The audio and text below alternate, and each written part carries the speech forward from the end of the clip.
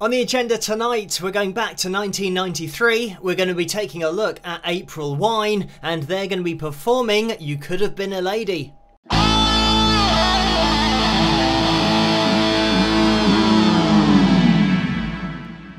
Hello, Phil here from Wings of Pegasus, and welcome to another analysis video. If you enjoy this video, please give it a thumbs up and subscribe. So, this one from 1993 was recorded on tape, so the visual quality isn't that good. The audio quality is okay, you know, we can deal with it, and we will be comparing this actually to the original release by Hot Chocolate to see how it differs, but let's get the guys up on screen and see how they get on.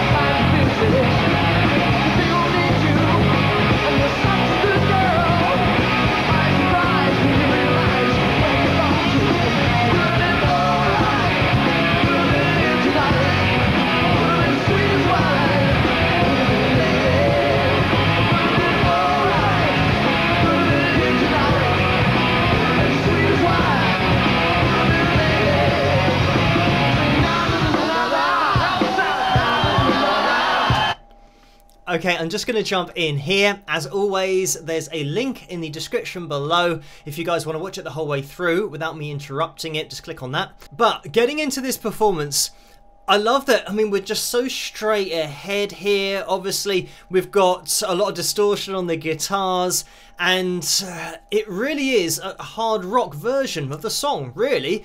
But I love that we've got the harmony vocals still in there, and it is guitar-tastic. I think we have 3 guitars, if I'm not mistaken, here. So it means that we get the opportunity to hear the guitars harmonizing with each other when the riff comes in. We've actually got a couple of riffs. There's like a lead riff and then the main riff of the song, which was on the original as well. But it means that they can split that up octave-wise. So one can play the lower octave, one can play the higher octave. So it gives that riff a really full sound.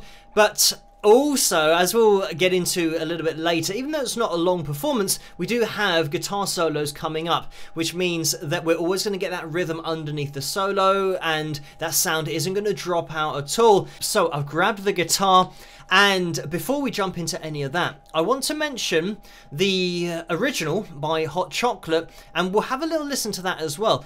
But it's interesting in that the Hot Chocolate version got released in 1971, but right at the beginning of the year.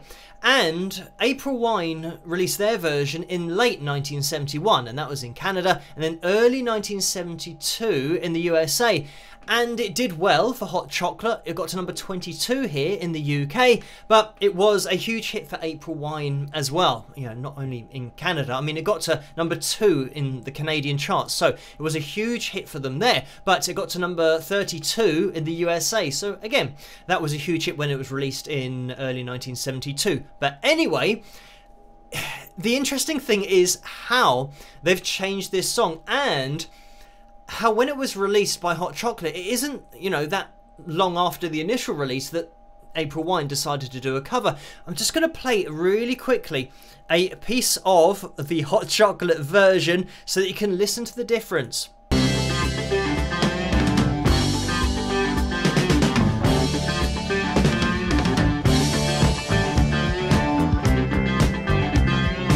so we can hear straight away that we're a lot cleaner. There's still a hint of distortion on that guitar, but let me take it back a little bit earlier in the intro so you can hear the horns.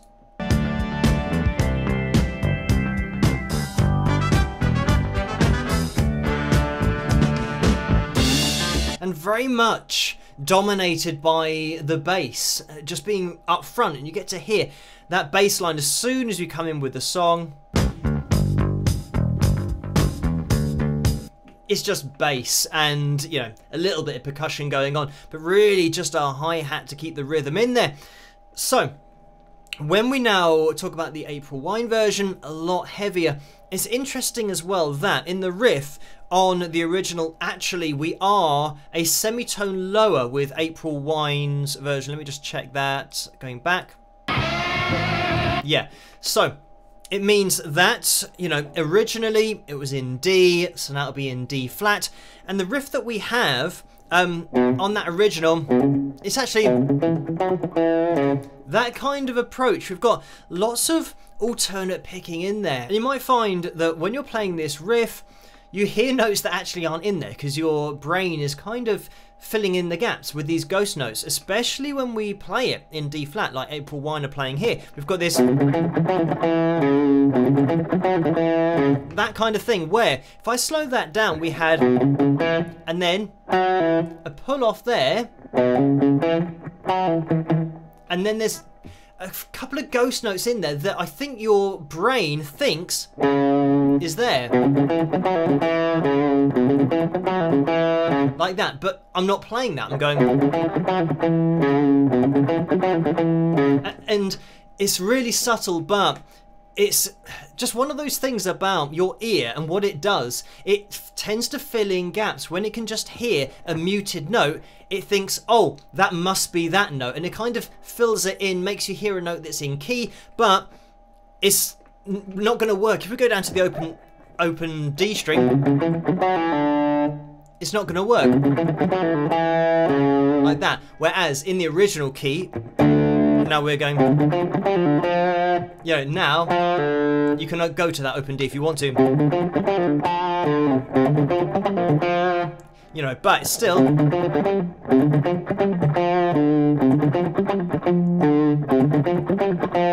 you can still apply that same technique of not actually playing that note, and it's going to kind of sound like you are. I've actually just changed my tone, and I don't make different tones for different videos. I don't go into that depth as long as you can hear what I'm playing, but I've just put it on the second preset. If you guys have a Fender Mustang LT25, this is preset number 2 because I needed to be a bit heavier than what I had. So we've now got that kind of sound to our power chords that we were just playing, and yeah, you've got the option of either playing just the 2 notes like that, which is just our root note and our 5th, or the root note, 5th and octave when it goes as far as that G string. But anyway, it means that we're running down and we have this, it might be a little run up into the intro. Let's have a listen.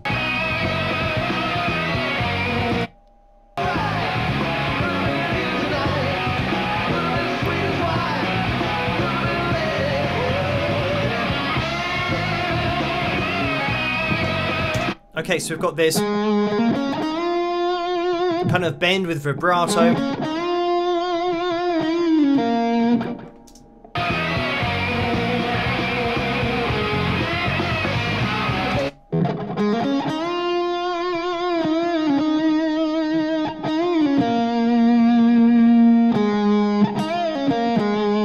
Along those kind of lines. And when you start to play the riff with this heavier sound, we get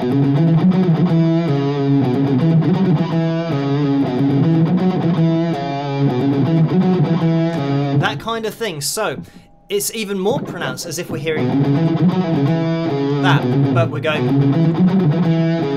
just putting in those ghost notes, those alternate picks. And that's something that, yeah, if you want to play this, you want to practice that alternate picking and palm muting as well, and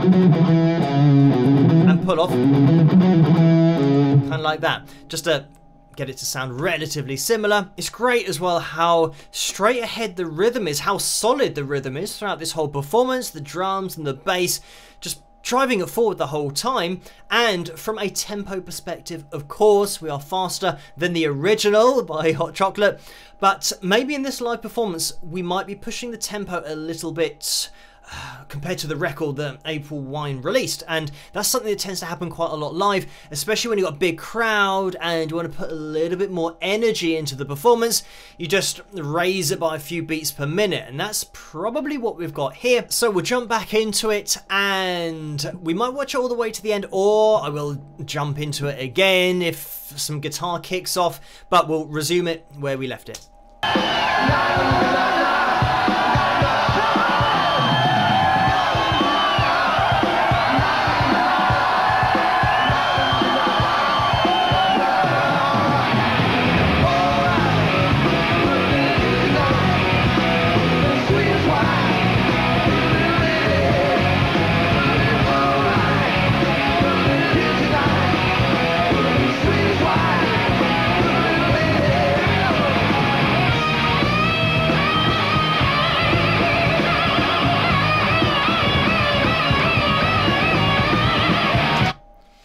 Okay, so we're now into a bit of lead guitar, and we did have a quick key change there actually, which was from that D flat to now the E flat, and in this solo it means that we're starting with this bend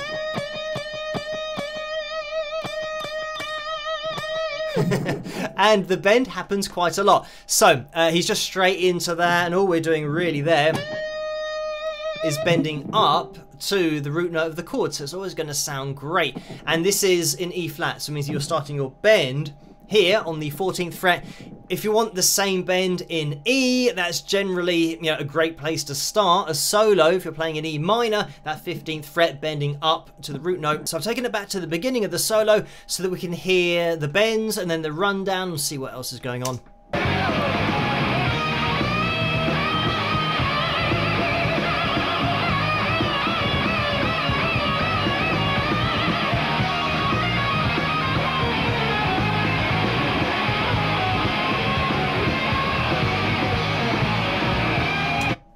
So yeah, we actually go all the way down there. So once we've had our bends,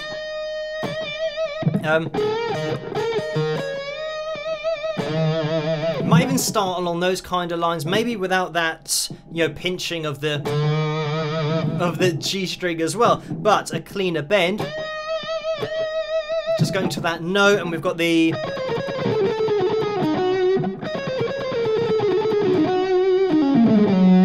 that kind of thing, that rundown, and these aren't the exact notes that are being played, but just kind of in the ballpark. And you want to make sure that here you're in E flat minor. It's going to be the minor pentatonic shape 1. If you just get into that, then you'll be absolutely fine. So let's listen on to a bit more.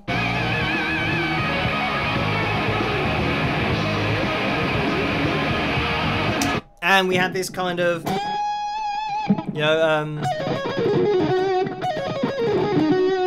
that kind of thing in the ballpark.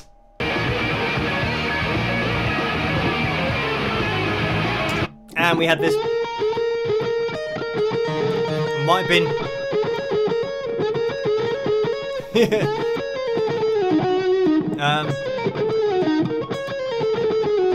might have just been a straight blues rundown. Let's have a quick listen to that again.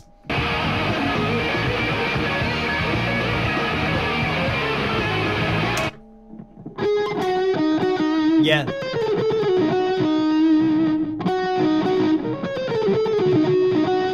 That kind of thing.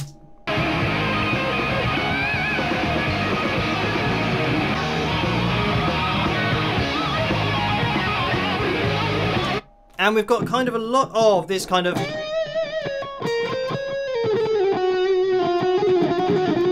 even going natural minor there. all of that kind of stuff. So really cool playing here, just mixing it up a little bit. So we'll watch it all the way to the end, and I don't think there's too long left of the performance. Hopefully this guy is about to land safely with his parachute, and it seems like at this performance, Sunfest in 1993 in Canada, there are so many activities that you could do if you attended this particular festival, because we get a good shot of all of those during this performance. But let's get back into it and we'll watch it to the end.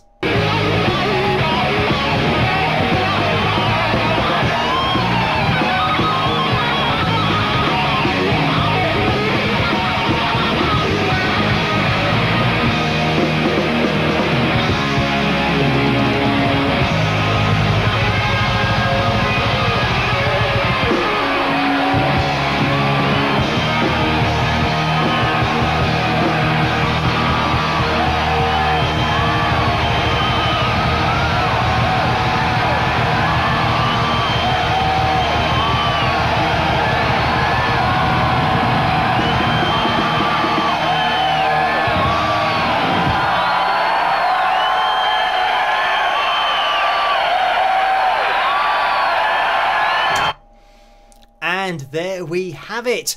Right at the end of that solo section, we had a little bit from Miles Goodwin on lead vocals and that lead guitar at the end. And again, actually a bit of wah-wah pedal introduced, but the same kind of thing when we are in that shape. I think we actually had, you know, that kind of thing, and you know, maybe trills in there, I can't remember. But there's a lot going on from a lead guitar perspective, but pretty much if you stay in your shapes, even that, you know, extended pentatonic shape lower down if you want to. The thing to remember here is that we are in E flat, so don't make that mistake of actually going to E. You want to be kind of there.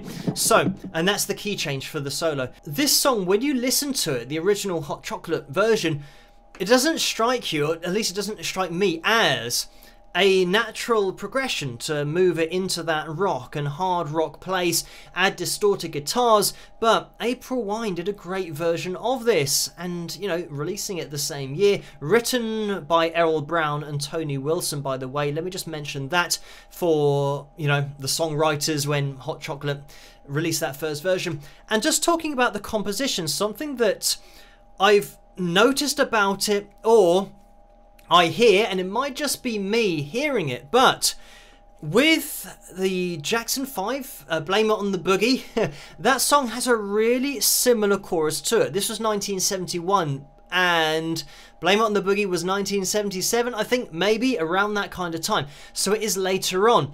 But when you analyse that, you know, we've got the chorus with the same thing, effectively. You've got 3 calls and then a final response at the, you know, obviously the cadence of the melody is slightly different, but you've got the da-now, da-now,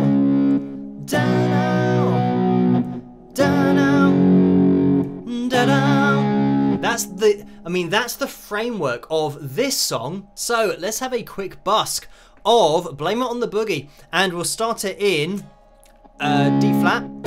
So we've got this, okay, it's going to be high. So we've got don't blame it on the sunshine, don't blame it on the moonlight, don't blame it on the good times, blame it on the boogie, kind of like that. So you can hear the phrasing, the way that that melody has been put together. It's actually a really similar melody, but it's all about the delivery of the vocal, the timing of it. And it doesn't really matter that the chords are different, because it gives you the same kind of feeling. And I mean, we did have, I threw in a major 7th. I'm not sure whether that's the chord or not. Actually, these chords are probably going to be different and higher up, especially for the Jackson 5. It's just getting an idea that when you listen to You Could Have Been a Lady, you can almost put in the words from Blame It on the Boogie and they fit in the same place because of the way that it's delivered.